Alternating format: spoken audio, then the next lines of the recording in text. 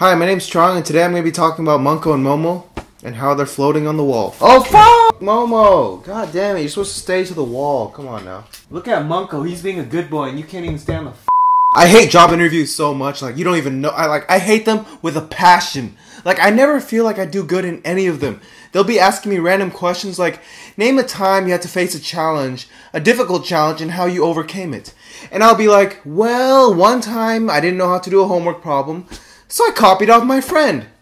Is that good enough for you? Like, my friend will be telling me a story of how he did kind of good in one, or how his wasn't so bad, and I'll be like, can't relate! Mine was goddamn awful!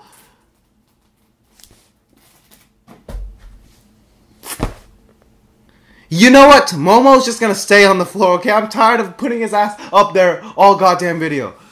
Okay, so it was junior year of college, and I knew going into the real world, I would need real world experience. So I had to go to a bunch of career fairs. I edited my resume, my cover letter. I went to see my advisor, and I looked up tips online. And then I went to career fairs. I talked to a lot of employers. Nothing. So I decided to go online through random websites and apply. I got a few interviews. Some of them I felt like I did bad.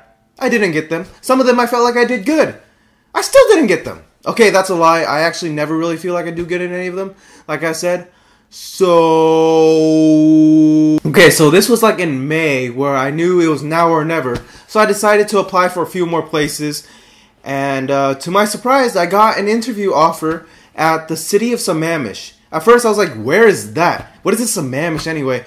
So I looked it up, and it was like a 90-minute bus ride to get there. And at first I was just like, hell no! I was just thinking to myself, am I really going to travel 90 minutes out of my way just to fail another job interview?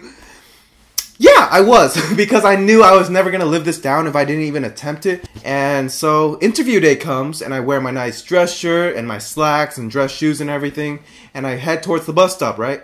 And I remember on that day, I had like the worst headache, and it was like really hot outside, so I was also sweating because I was wearing black clothing. So I had a headache, and I was sweating. And do you guys know how it feels when you have those things together? It does not feel good.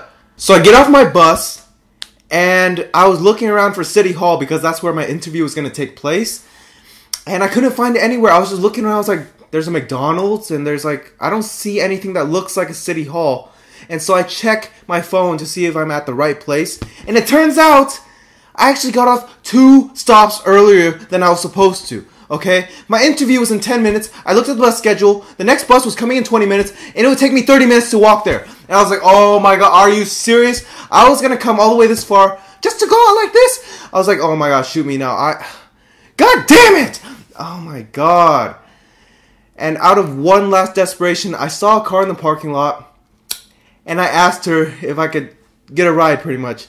It was such an awkward position too. She seemed really hesitant, and I really hated to put her in that position, but I had no other choice. So I told her like my situation and everything. We talked it out, and eventually she agreed. I am in my interview, and I just remember being so awkward. I mean, I was like stuttering, like, and I was barely making eye contact. I was speaking in a low tone, because I really was not confident in anything that I was saying, especially after all that, and after all the failed interviews. My confidence level for interviews was at an all-time low. I felt like a first grader who had to spell the word dog for the first time in front of the whole class, and I was like, like, I was so nervous. And I remember one of the questions was to name 5 good qualities about yourself. And I was just like, are you serious? I did not see this question coming at all. I was struggling so hard. I remember one of my adjectives was disciplined, and then I named 3 more, and then my last one was diligent. And correct me if I'm wrong, but I believe disciplined and diligent are pretty much the same words. So I gave 2 of the same words for the adjectives, and I was just like, oh my god. When it was all said and done, I left the building, and going through all those roller coaster of emotions that day, and just having to bake in the hot sun for 30 more minutes with another headache, I broke down at the bus stop and cried. So May 30th comes around, and I start preparing to be a waiter over the summer, because I really had no idea what to do. I get this random email, it says congratulations, and I'm like, it's another spam email, right? I opened it, it was like, we are pleased to deliver your offer letter for blank, blank, blank. And I was just like freaking the F out. Like I was yelling at all 4 of my walls. And I'm pretty sure my neighbors thought I was being murdered or something. But I was just so ecstatic. Oh my god. Like everything I went through, knowing that was my last shot. And I can't believe I just got it that late. I was just so ecstatic. I mean, I guess it really is true. It's the little things that make the biggest difference. It was my decision to not decline that interview. My decision to risk the embarrassment. My decision to ask a stranger for a random ride and risk that embarrassment and awkwardness. And her decision to say yes. My decision to continue going even when I really wanted to give up. It made all the difference.